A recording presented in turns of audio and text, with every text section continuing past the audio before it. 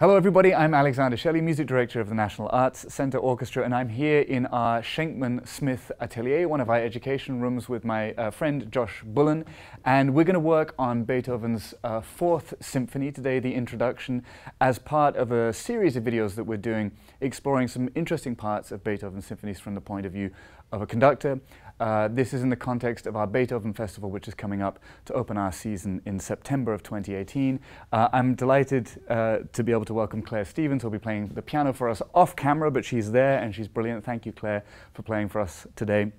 For those of you who've tuned in to learn more about some of these corners in Beethoven's Fourth Symphony, we're going to be posting a link below to IMSLP, and you can download the score of Beethoven's Fourth so you can read along while we're working. We're going to start off with a section from the first movement, and then we're going to go into the second movement and focus on those two areas today. And to begin with, I'm going to ask Josh to conduct for Claire the beginning of the symphony up to the very beginning of the exposition, so around measure 64. So have fun. Thanks. And we'll start work in a minute.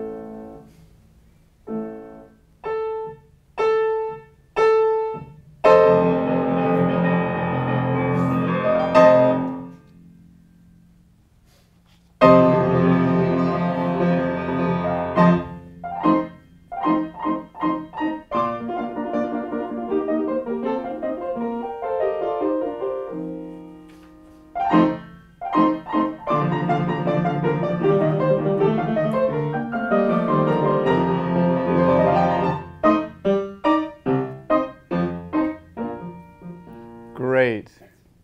Thank you, Josh. Thank you, Claire, very much. So first of all, bravo. You did many things very beautifully indeed, I thought.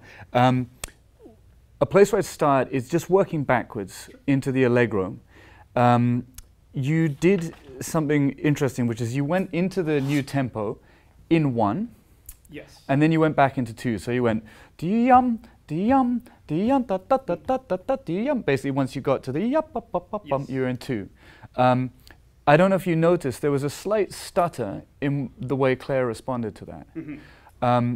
And that's one person stuttering a little bit, do you want one or two? If you magnify that by 70 or 80 people, you're going to have a similar stutter. I think your first instinct to be in one was correct. Okay. I understand why you went back into two, because you feel like maybe we'll get out of control in one. Maybe it'll start rushing. Yeah. But I just want to start by talking about that a little bit. Now, first of all, why would we say it's in one? I think an interesting point to bear in mind is when you look at the score, when you look at the metronome marks that Beethoven gave, and he did metronome marks for symphonies 1 to 8 in 1817. He marks a tempo, which you were very close to. You were slightly under it, but you were very close to it. A tempo of a whole note is 80. Yes. Now, there have been lots of arguments, discussions around Beethoven's markings. Let's just put that aside for a minute. One element of his markings that I find one shouldn't ignore, and I tend to stick pretty closely to all the tempos he marked, but one element I wouldn't ignore is the beats that he was thinking in. It's a big giveaway. So if he put a half note is 160. Right. Then I would have said, he's thinking, but I think ignoring the actual tempo itself, the very fact that he marked a whole note as the rhythm in which we should be feeling it is a giveaway. So I think, to put it succinctly, I think your instinct was exactly the instinct that Beethoven had. The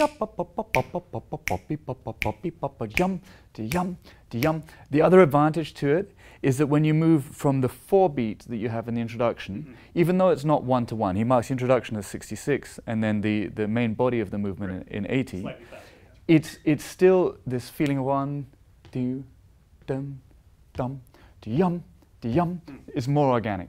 So anyway, what I would do, before we go into detail with other things, I would ask you to just go back to perhaps measure 20, is that a 3 or is that? That's a 3. That's a 3. 34, if you can find that, Claire.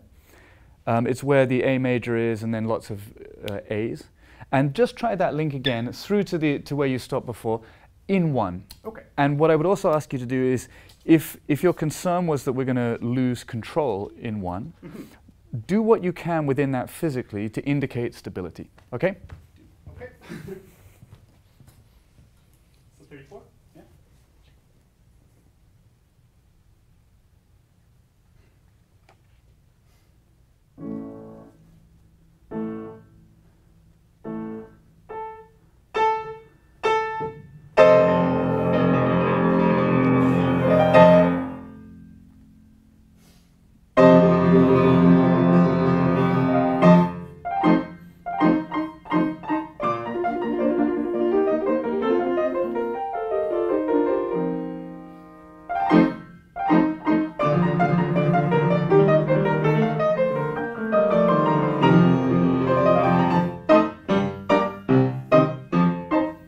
Great, well done. So let's take this passage for a moment. Starting at the Allegro, one thing that, we've got a new baton. Let me swap back to the old one. Yeah. When we conduct something in 1, and in another one of our videos, we're going to talk about the 5th Symphony, which is all about beating in 1. But even here, it opens up a few questions. One is how to control, how to say I'm beating a bigger unit, how do I maintain control? And the second is, what are the options? How does 1 free us up to indicate things? Dealing with the first question first, the question of control. You, at the moment, you're engaging very well, you're using eye contact, you're physically present. You, at the moment, are doubling up a fair amount between your right hand and your left hand at moments where I can see you're wanting either intensity or control. In terms of making a 1 beat look stable, I would think about elongating from the control point of the beat through down to your arm and using this as to give an indication of weight. So if I want to give a beat that's light, I use more of the front of the stick. So 1, to yum, yum, yum, yum, yum, I can give it flick. But if I want stability, I whum, to yum, to yum, yum, it's the same tempo, but I'm giving an indication to the musicians that we have a certain weight of sound behind it. So that's the first thing I would say when you go tim, pum, pum, pum, to yum, and then to yum, to yum, to yum, yum, yum. Feel yourself that there's a kind of a weight also to this part of the arm that supports it. The next point to do with phrasing is if we're in 4, if we're in 1, we can indicate through the 4-bar and the 8-bar phrases direction. So ti-yum, ti-yum, ti-yum, ti-yum, ti-yum, ti-yum, ti-yum, beam, for example, or now what you'll see is that I'm subtly actually indicating a 4 within the 1. So when we revisit this now, I would ask you to make clear that we're in 1, to use a little bit more weight in this mechanism from the shoulder down to show that we're keeping stable within the tempo.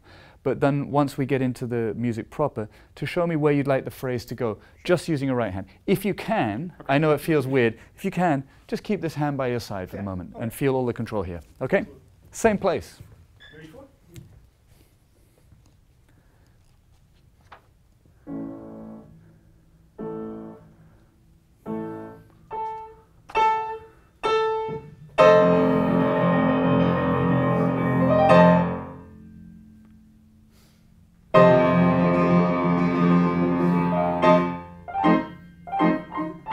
Aha, that's okay, we can stop. No, I see you. So let's just recap a little bit about the different points of the arm.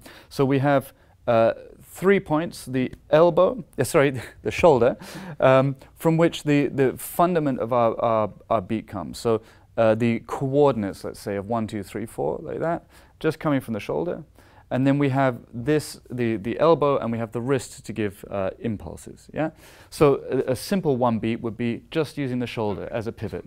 Do yum, do yum. But I would suggest, if I may, that if we just use that like that a little bit more, that you feel as you land to yum, this feeling. Yeah. So it is coming from here, but it's almost as if your arm is landing on a table without moving your shoulders.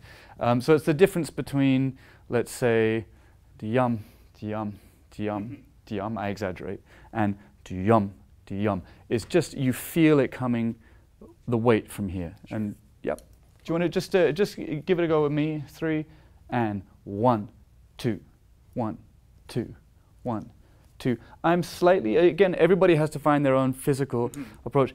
I'm slightly more pronated like that, so I have a slightly more curve in the arm.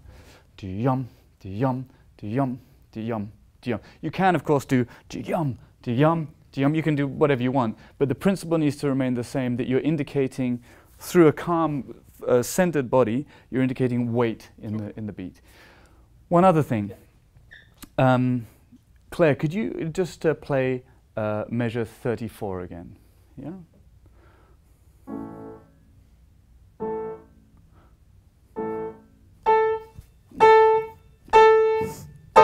Yeah, so this, one of the things that you need to try, I can see you're trying to get a maximum crescendo.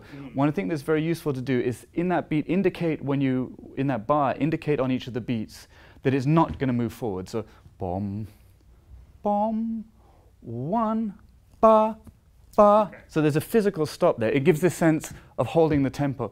And we'll talk about why in a minute, why those A's are so important. But if you could build that in too, I'd be grateful. Let's see how it works.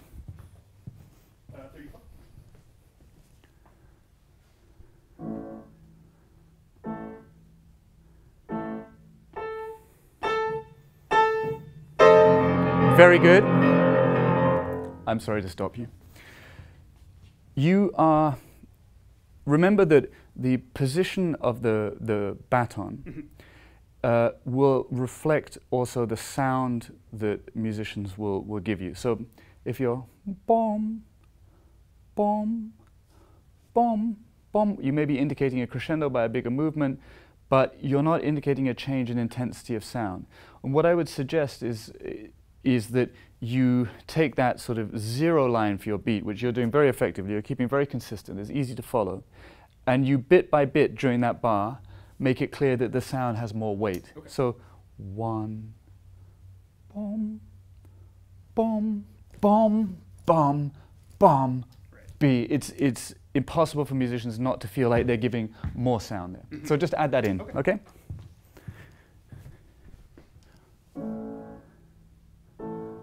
Now deeper, physically lower.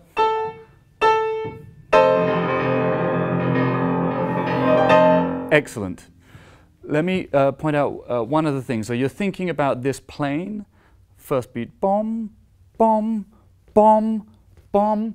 If it's helpful in your mind to actually think of having a material that you're conducting into that's more resistant than air. Okay. So it's kind of difficult to get down there, yeah?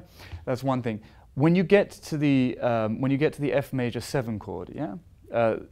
Bom, bom, bom, bom, B, it's useful in the beat. Because unlike you're playing chords like this, the rest of the orchestra will be holding the note to indicate the intensity of holding. You're already showing that we're kind of, you know, there and on. But if you could imagine, rum, bum, bum, bum, bum, diyum, and it doesn't need to be that. Sure. But something with that indicates, this is intense. Okay?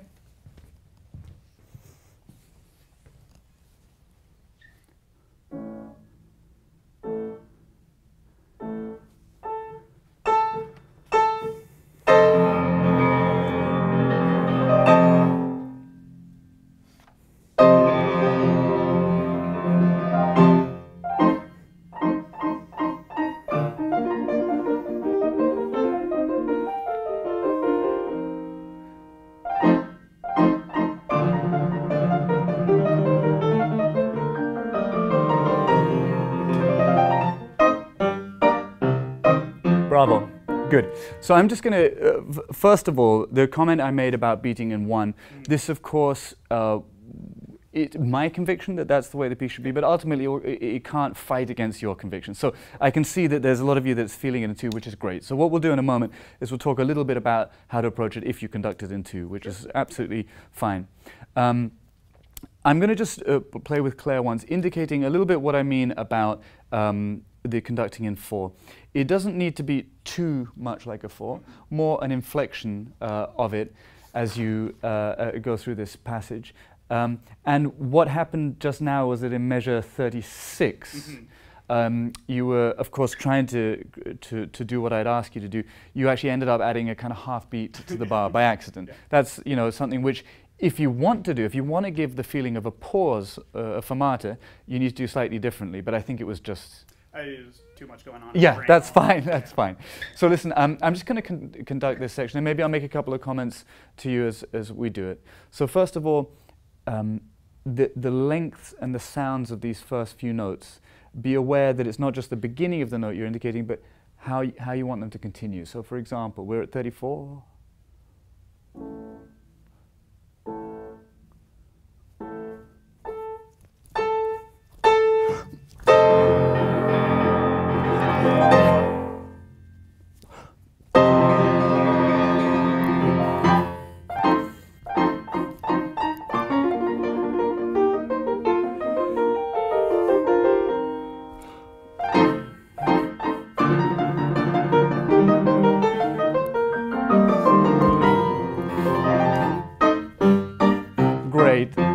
Thank you very much. That's super. Let me just do a version of that where I would be in 2 at the Allegro vivace, just to try and be helpful.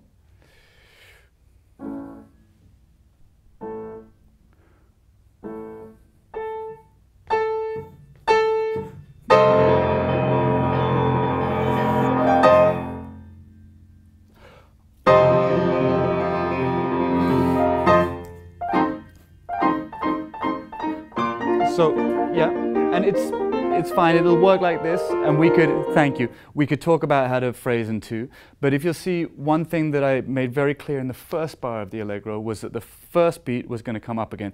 So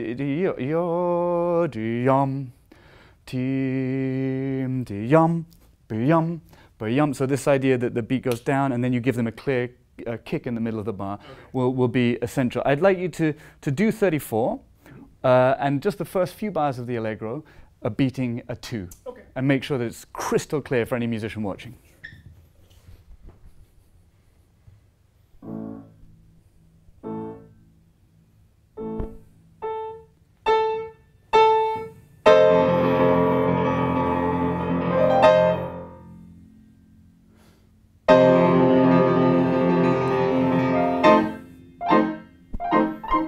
Good. Yeah, that's great. So, dee-yum, be-yum, be-yum, dee-yum.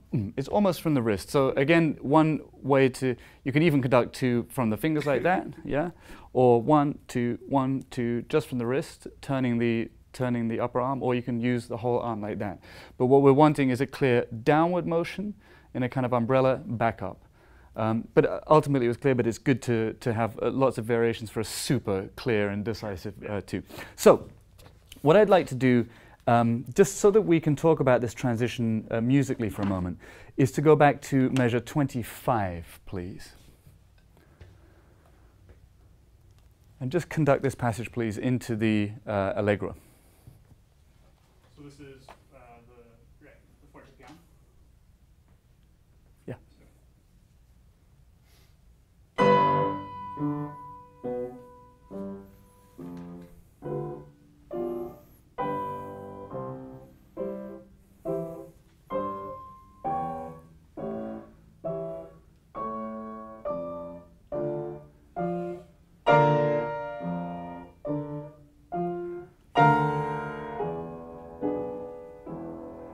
Great. I'm going to stop you there. Sorry, Josh, I'm going to stop you there. Could you talk to me musically about the section that we just heard? So tell me from measure 25 through to where we've just got to. Well, let me ask you a question. Let me put it differently. Sure. There's a forte piano, 7, 8, 9, at the end of 29. What is the significance of that forte piano? Why do we think it's there? Yeah. Because he's changed the division of the bar? Nope. No? Nope. I'm not trying to be annoying. I'm just seeing I if understand. you. Well, let me ask you a different question. Sure. The symphony is in B flat. Yeah. B flat. Sure. But which B flat? Well, so a B flat major. There we go. Does start in The very, very first note of the piece. Could you play it? Okay. Dom. So we've got B flat. We don't know if it's major or minor. We don't know. It could be E flat major. It could be the 5th. It could be the 3rd of G minor. It could be anything. But it's a B flat. So that's a good start. Now the next note might help us. Could you just tell us what the next note is? Do. Do. So we're in G flat major. La. So no, we're in E flat minor. D, F. Yeah. Then D flat. Okay. So that outlines a B flat major chord. Yeah. D, la, la, la, li. Back to the G flat, and then we go to F major. Okay. Boom. Back to the next B flat. We haven't found yet B flat major, so we take the next B flat, the octaves, please, the forte piano. This is 5 before letter A, 10, 11, 12, measure 13.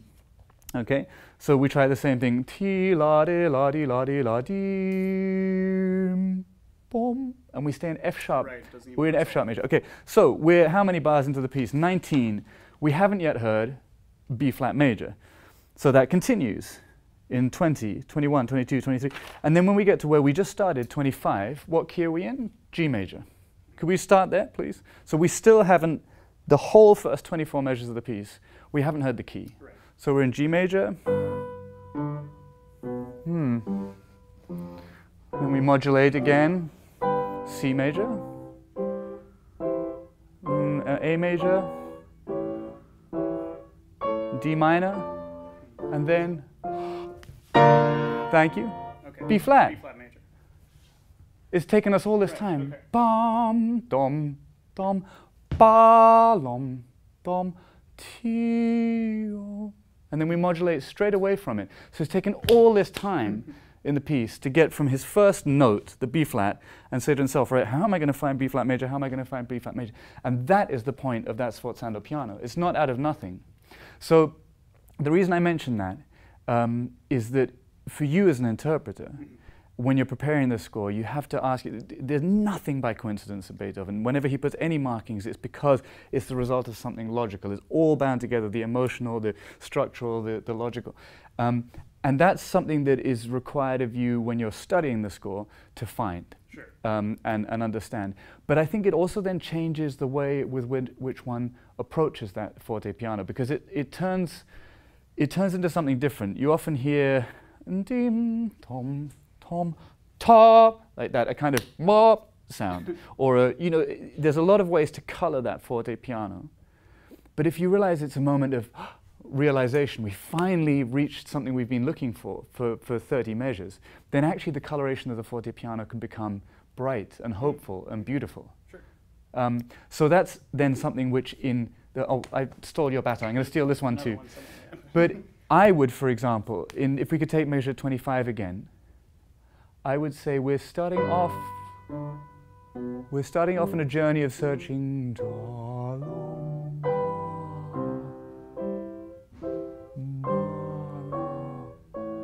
and less, and then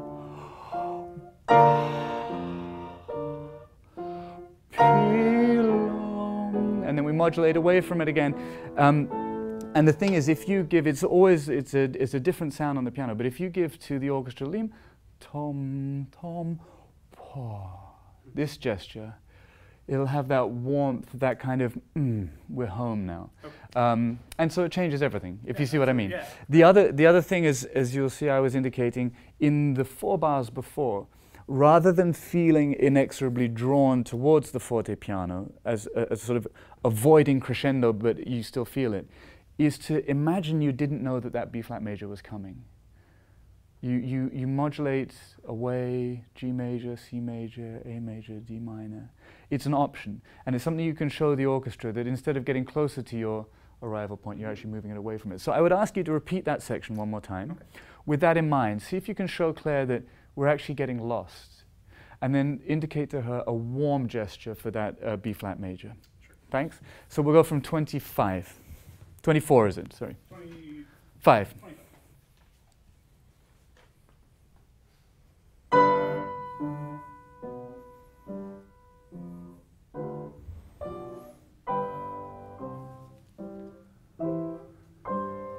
Yeah. So remember that across the bar line, there's a resolution. It's the clarinets each time. Mm-hmm. Tom, tom, pa. It's easy to think of bom, plom, plom, ti, and because there's nothing really happening in the melodic line there, that's passed between the firsts up to the clarinet, one thinks it's passive, but actually it's the moment of resolution into the new key. Let me indicate that from the same place, please. And the G major.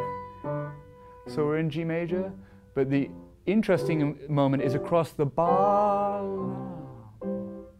because it keeps on going the wrong way. Until the moment of realization. Now we'll get into why. So we go into A major here, implied D minor. And the thing is, 2 bars after, we'll just stop there for a second. 2 bars after having found the home key, yes, we've now modulated back to an implied D minor, or an A major chord. Ti, la, so there's our A. And you think, well, now how, as a composer, do I get from where we are now to where I want to be? Lom, bom, bom. Ah, if I put F major under it, pom, pom, pom, ba, and then you have B flat. Now that is such an enlightening thing to realize for this whole introduction, that that's how it's tied together. The introduction is not just an emotional expression. At the core of it, it's a search, like a light that goes on, but without any clear information, to the B flat, and then immediately getting lost for a couple of bars. But the A is a form of emancipation. It's saying, we can get there, we can do it, which is why it's repeated, repeated, repeated, repeated, repeated, repeated, and then he puts the right harmony underneath it. So again, I think there's an argument for resistance in that, but we were talking about the technical side of it. But that's all now going to be at the service of understanding this harmonic shape. So explore, please, in the way you beat, the way you think.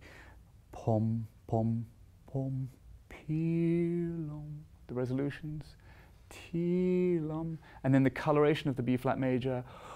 Warm, 1, 2, 3, warm. And then think of the modulation into A minor, around measure 30, A major, sorry, measure 33, 34.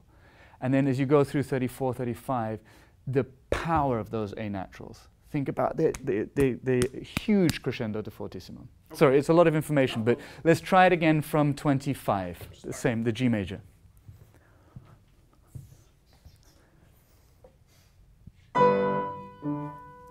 Misterioso. You don't need to beat too strongly. We're lost. Indicated diminuendo. Now a surprise and warmth.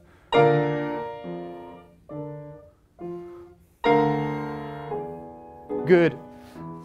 Good. Thank you, Josh. Let me, as I'm conducting, we'll just do this slowly. Let me indicate a couple of the things that I'm trying to achieve with the beat. So this is the same. So the sense, I'm not beating big. The sense of calm in the overall structure. With my left hand indicating that there's a longer line than just the quarters. Now the bit of depth of sound and a diminuendo back to piano. And now I'm going to indicate a little bit more of a lyrical line. And then we go back to nothing.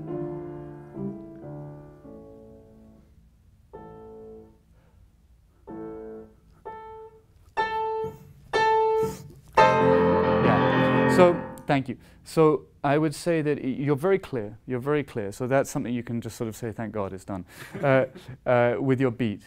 Now think about saying, where do I really need this clarity? Bearing in mind that this pulse of roughly 66 has been going on now for 30 measures. So you could even say, rom, bom, bom, bom, bom, bom, bom, bom, bom, bom, it would all work. Even if you want to carry on beating, remember that that's the ultimate expression, is that calm, dim, boom, boom, and reduce it as much as possible. Yeah. So just go for a more inside the box, longer lines. Less flick in your beat. Great.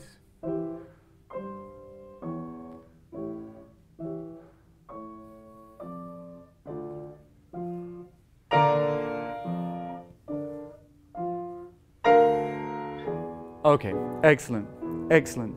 Thank you. So let me just talk about how we're going to achieve that. I was asking you to do less flick in your beat. If you beat like this, 1, 2, 3, 4, the orchestra will respond by going ga, ga, ga. If you're 1, 2, boom, boom, boom, you'll indicate just a little bit less attack, smoother, more of a sort of listening color. And when you get to the forte piano, I know that you're thinking about a lot. I'm sorry, I'm throwing a lot of points at you. In your upbeat, I need to see the sound you want. So 1, 2, pa. Or it could be 1, 2, ba. Or it could be 1, 2, ba. It could be anything. But I need to see, and more importantly, the musicians need to see, are we going to go ba, or are we going to go pa, or are we going to go wha, you know? So in a sense, just connect, if possible, I know you're thinking about it a lot at the moment, but just connect your arm with the feeling of the sound. So again, if you go, that would be a natural gesture. If you want, you might do that. But try, when you're thinking about this at home, 1, 2, ba. Just to feel the breath in it, you breathe with it, give a bit of space to it, and that'll give a sound that has warmth and air in it, if that's what you're looking for. But remember to do it on the third beat in that gesture. Good, but ultimately, we're going to do it one more time, this section. Ultimately, what I'd like to see from you now is more sense of line and calm. And the way you can achieve that is by reducing the number of impulses here. And if you want, at measure 25 where we start, is to just take, oh, thank you, that's very, let's just, what I'm going to do is conduct the descending cello line, cello and bass line, just to show you what I mean by indicating to them line.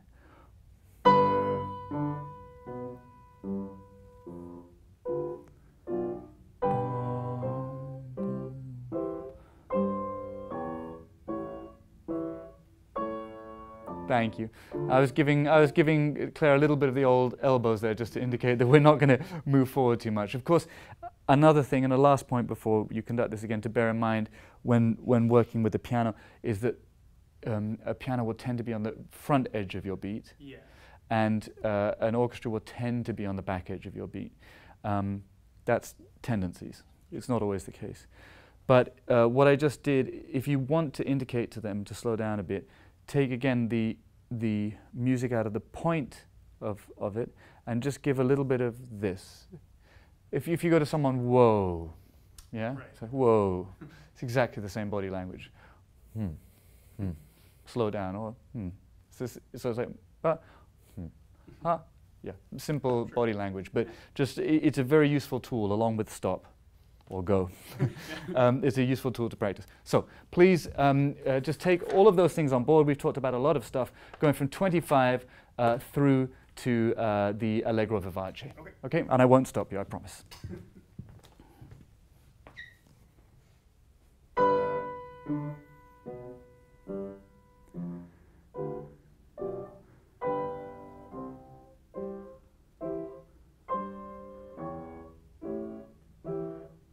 Now think of the sound you want.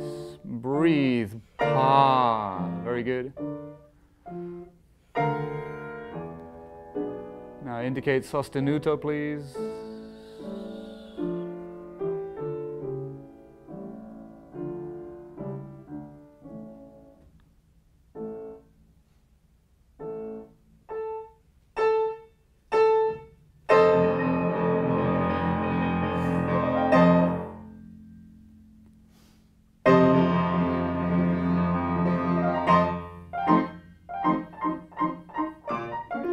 Bravo, great, good job. Thank you, Josh, that was excellent. So finally, before we move on into the second movement, with what we've just discussed in mind, could you approach the introduction again? Let me just, I'm going to conduct it once, talking through a couple of the points as we think of them, and I may just sort of hold on certain bars or not, we'll see what happens. So at the beginning, for today, we have a piano. That's going to happen. Mm-hmm. It's useful just when you're looking at the score, be aware the second horn here. Just be aware that that is not necessarily a note that speaks easily. Sure. This low B flat. Okay, that's something to have in mind. Now you may want to. The second horn will probably be over there. It could be over there, but probably over there. Just before you start, just double check that they're set and they're comfortable. Okay. It's only a kind of fair and friendly thing to do for them. Yes, you're going to be thinking about the pizzicato. You and I have talked about it before, this idea of subdividing your beat so that it's very clear, rat-tat-tat-tat-toing, rat-tat-tat-tat-toing, so that anybody who's watching you for pizzicato can go, and boing, exactly. So that's something you're going to be thinking of. And then when you get into the second bar already, the fascination that is that G flat, the unexpected nature of it. Again, we are so used to performing pieces that we know very well, and it's very easy to lose the wonderment that would have happened at the time, where you say, all right, it's Ludwig van Beethoven, we love him, he's 36 years old or whatever he was around, and he's had some difficult times recently, he wrote that Eroica, that was an amazing piece, I love that. What's he going to do in the next piece? It says Grand Symphony in B flat major. So we hear a B flat, okay, B flat. And then he goes weird immediately. You know, it's important to remember that for an audience, to be like, what's he doing? Is he gone? He's gone completely, right? So, okay, so we're going to take the opening.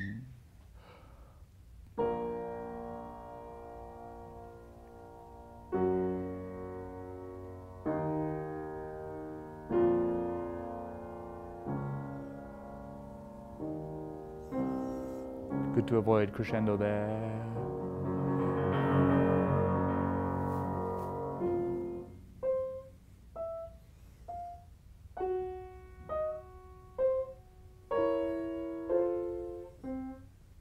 Response from the Shelley basses.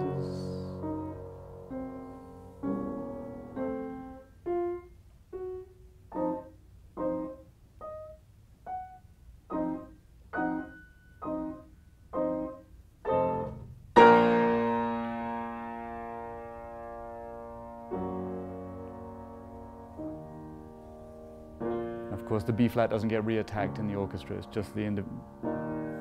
Now this is interesting. We go the same direction to the G flat, but instead of resolving to F, I just waited on the downbeat a bit.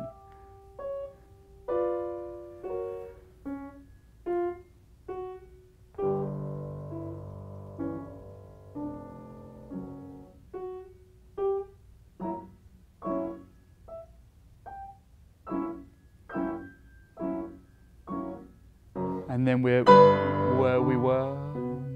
I'm indicating diminuendo for the cello basses because this naturally gets a little louder because more people are playing. But the amount I'm beating will work completely.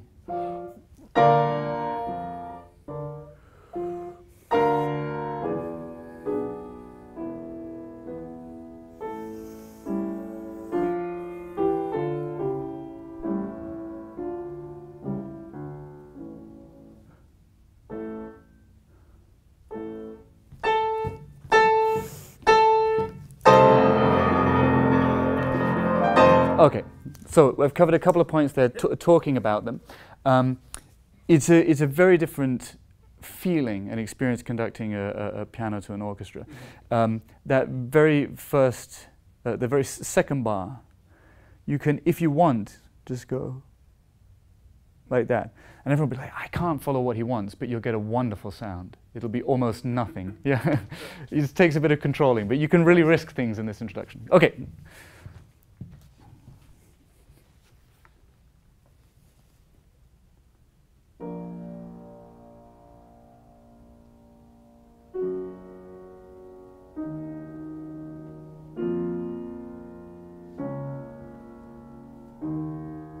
Careful not to double with your left hand unless you want to.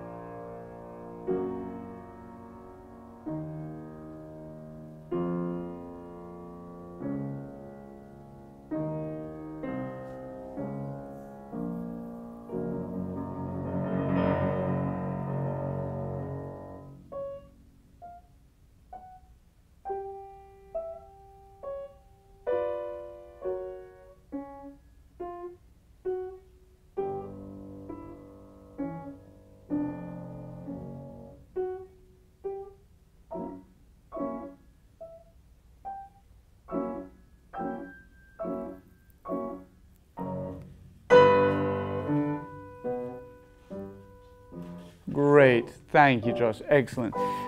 That's excellent. We're going to move on to the second now, but just a couple of very small points there. When you give these bars where there's nothing happening, I understand absolutely why you're not beating through them. I think indicating a little bit is useful, especially if it's a first rehearsal. Bong. Even if it was dom, that your first movement there, a little indication is to the left, where the second beat would be. So 1, 2, and then you can rest if you want. But it's clear that you've set a slight parameter. It's only a subtlety, but you gave the downbeat and you kind of went out to the right. Sure. Okay, Which is, it's not the end of the world. People would have figured it out. But just to be certain, 1 left, and then you're set to go. That's just one point. Okay. When it comes to that line in the bassoon and the cellos that you were indicating, you were using your left hand, which is great. Something I would practice for anybody who wants to sort of indicate things with the left hand and the right hand is definite independence. So let's say you want to indicate the whole of that line in the bassoons. You go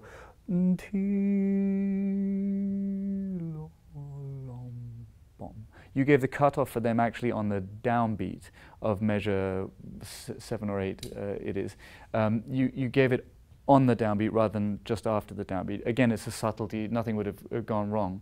But if using the left hand to indicate also for the cello and basses, it's useful to keep the continuity that you start through the passage that they're playing, just to give them a sense of being with them for all of it. But it's just, again, something to practice, because that line could go over several bars, and is often a very useful tool, this sort of independence. So it's something to work on a little bit. Good. So, bravo.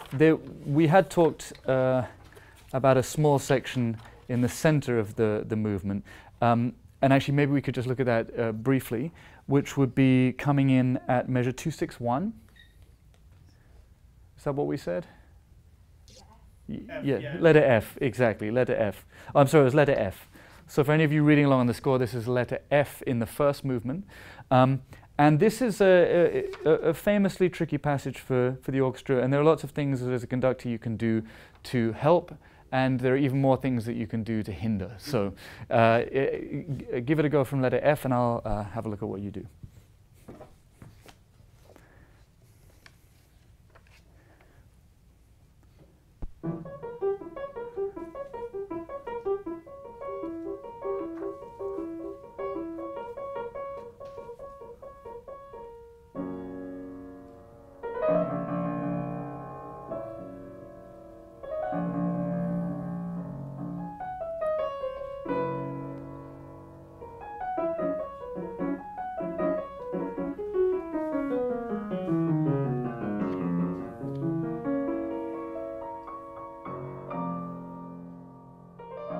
Great. Okay. So Claire was very, very kind to you indeed there. She there could have been a couple of moments where if you'd been in front of the orchestra, there would have been not a huge amount of clarity. So the first point is 279, 280. If you want them to slow up, you have to be quite clear that's going to happen. You arrived on the downbeat. You indicated a bit of slowing up, and then you arrived on the downbeat of 281 a little bit early. Let me just conduct through the passage, talking through what's happening. This is from letter F. We'll just start a little under tempo, Claire. So, pop, pop, pop. So again, you might want to indicate the lines here. Then you want to get the first violin's attention to the drum. And now back to the firsts. Make sure.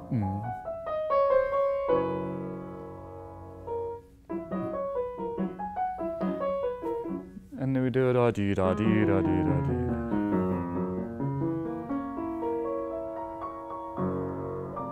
Great. So the snafu aside, there's a couple of things there where you have in measure 294, bom bom bom bom. Again, the technique we were talking about earlier of feeling that a little bit in your elbows is useful. So ti da da dee da da dee dee, lom bom bom bom bom bom bom. Just have it internalized. So you're conducting the first violins, but you're aware in your body language, bom bom, that we don't want that to run away. And mainly the group that you're going to want to make contact with is the firsts. And in this, in the music that begins around 278, the 4 bars where they're alone, be with them and start to use the elbows again to indicate that you're going to be slowing down. In a first rehearsal, that would be very useful. So I'll just show from F again. And F. So it's first and seconds. Now you're with them.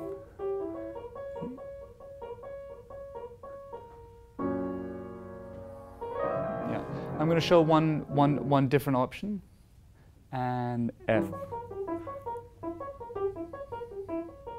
So let's say we wanted to do more.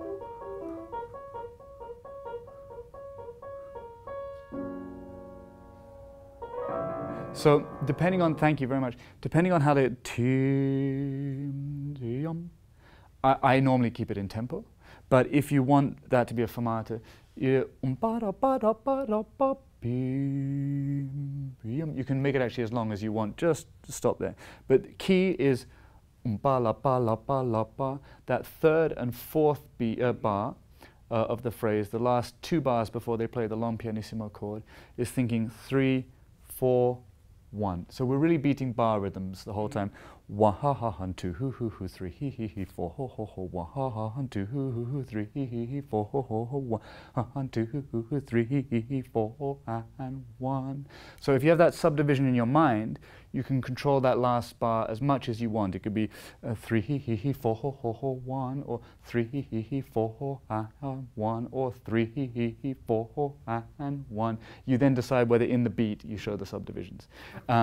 Do you want to give that a go? Sure. Let's just do it slowly. So pop pop beep pop beep pop pop beam. Let's beat it together.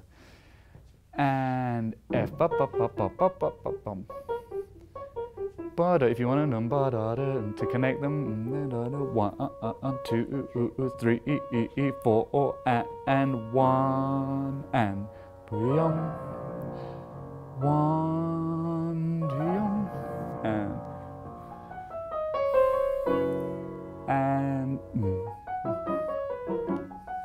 we're going down,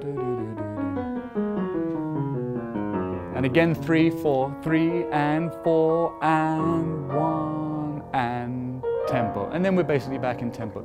But it's the same thing if you're beating something that's in a fast 1, to in your mind at the very least have the bar rhythms, and it's useful to sometimes also just outline a 4/4 for the orchestra. And this motion, so 1 2 3 4 will always be clear. We're slowing a little bit, and then you have the option to subdivide in the last bar. Great. We'll move on from that and just do a few minutes on the beginning of the slow movement. Right.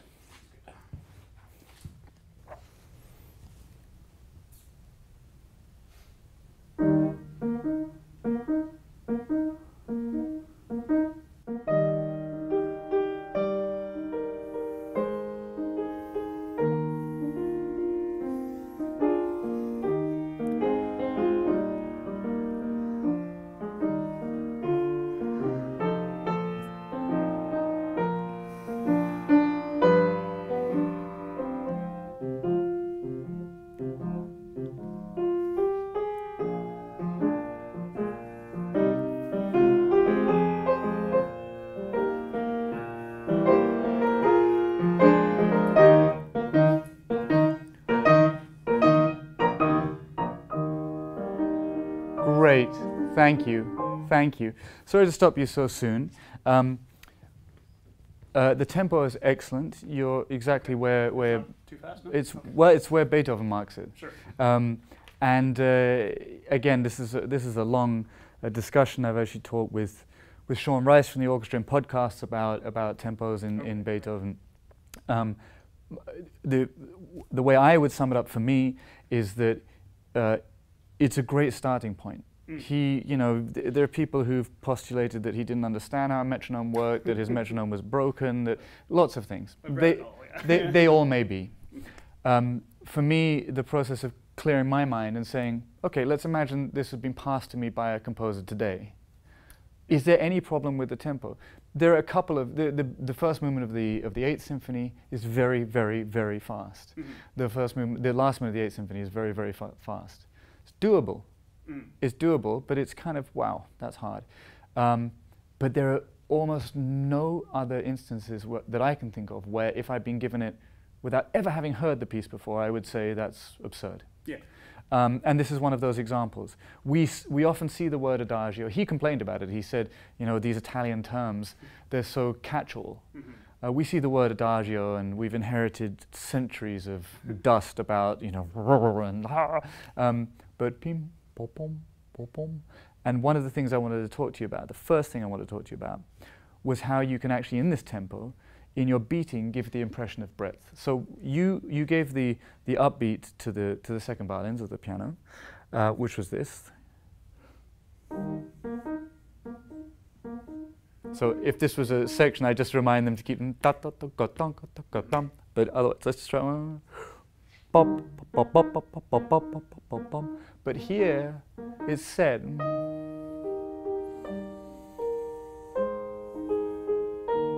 Yeah, thank you.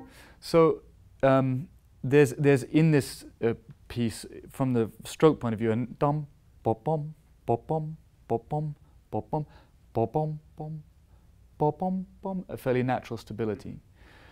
But of course, da, da, da, da doesn't necessarily feel like an adagio to people. But if you were to do 1, 2, 3, 1, there's a beautiful, slow, breathing adagio tempo. So there are still many orchestras, when you start off in this tempo, they think, my God, what's wrong with him? Why is he doing this so fast? And then you just power through and then, if necessary, point out that it's the marked tempo. But one way you can immediately ameliorate that sense of surprise at the quicker tempo, you know, and there's 40 years now of recorded material where they've used that tempo. But if there is surprise, and even if there isn't, I think it's very important to, once you give rom, pom, pom, to slowly through the bar move into pom. Okay. Now, practically speaking, as I just did, it means and eighth note, reduce the eighth note, quarter note, pom. Okay. 1 and 2 and 3. Boom, boom, boom, boom, boom, boom, boom, boom. And then you're freed up either to not beat at all with the left hand, or to combine the left hand and the right hand, but indicate with the right hand whether you want ti, do, or with the left hand rather, or whether you want ti, do, because this is what an orchestra will want from you. They'll want to know, are we going to be phrasing to the second bar, to the third bar, away from the first bar? So if you have that in mind, I'd love for you to just do the opening one more time, starting exactly as you did, which was excellent, and then go into a 3 with clear, long phrase marks. Sure. Thank you.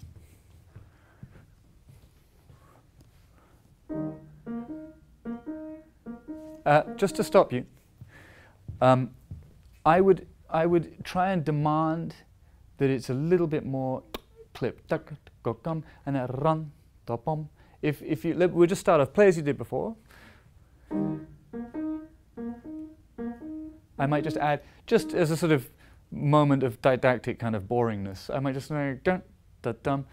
If it starts off very clipped, da, da, da, you might want to say, rom, po, pom. You might want to soften your gesture. But in that case, I would have said, let's head for a slightly more precise or more clipped rhythm.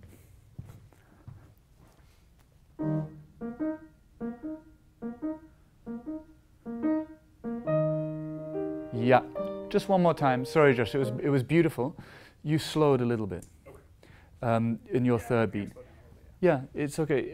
I think we have got on the front end of the beat now. It's a little quick, but rom, pom, pom, pom. Make sure that that's very, yeah. Let's do it together once.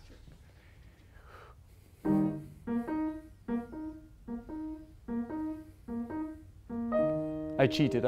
I'm sorry, on the third beat I did 2 beats. Yeah. Let's go to the next downbeat and away for the sake of argument. Crescendo, accent, subito. Great. Yeah. So one thing, it happened both times, when you first ran it through and then just now as well. And it happens often with orchestras too, is that the 4th bar, because it's a rising line, will naturally grow a little bit. That's absolutely okay, but if you hear it twice and you want to keep the crescendo to the next bar, then indicate it. Okay. Let's just try it together one more time, and I won't be naughty on the third beat. 3, 1. I'm sorry. Just one thing that is also useful technically is even in the first beat to clarify between 1 and. So if you imagine it being in a 2, 1 and 2 and 3, rather than 1, 1. It's an option. It's an option. It's fine. But it's super clear if you go 1 and 2 and. So the 2 is a little bit more. So each of the main beats are a little bit bigger. Yeah. So we carry on. So we're going into 3. Let's go away from the first bar. And let's go to the next bar for the sake of argument. And indicate a diminuendo, soft downbeat, crescendo,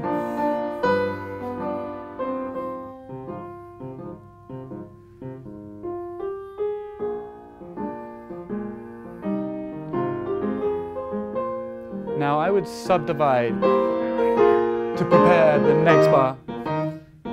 Great. That's great. So if you'll notice, there are two bars where I instinctively subdivide. They were the fifth bar and then 6th, 7th, the 8th bar. Just because as the crescendo moves, it's nice to, even if it's by a fraction, give it some space. And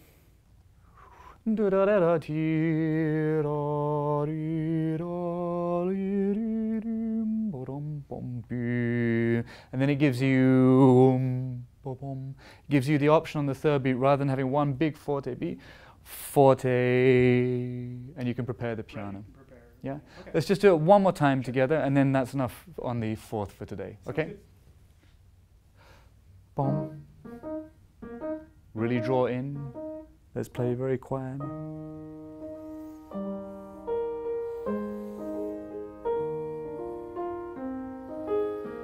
Okay, watch the crescendo here. Now a bit more control. 2, 3, and bravo.